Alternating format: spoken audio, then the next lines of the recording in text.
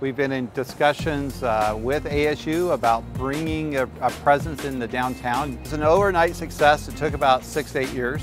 From the outside, it's a very big mass, large building.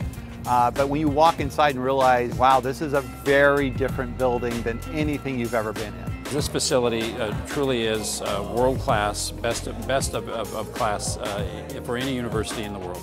Mesa, Arizona is going to be on the map when it comes to filmmaking and educating filmmakers. So there'll be future Oscar winners that will come out of this building.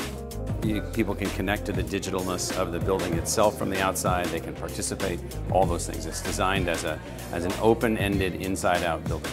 And these corridors are wide open to facilitate equipment accessing into each of these spaces. So as the students are learning to use the equipment, they can check that out and bring it into production into the real world.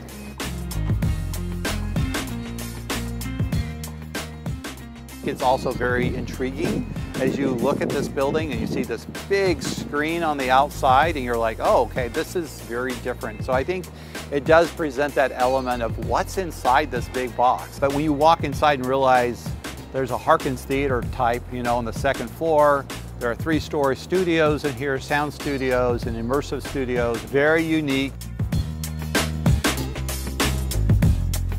It's a facility that has a long lead time ahead of it.